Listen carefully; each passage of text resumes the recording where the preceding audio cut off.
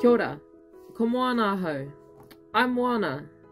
This is a glimpse into my life, how I incorporate 4 key components that help me stay connected.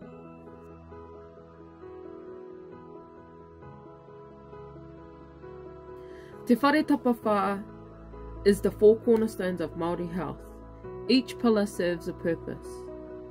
Taha tinana. It's about how our body grows, feels and moves, and how you care for it. Feeling physically well helps you feel mentally well.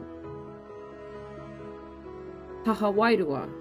Your spiritual essence is your life force. It's your mauri. This is who and what you are, where you have come from and where you are going.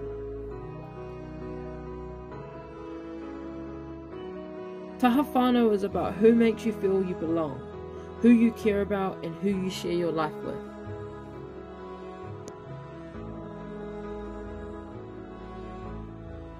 Taha hinengaro.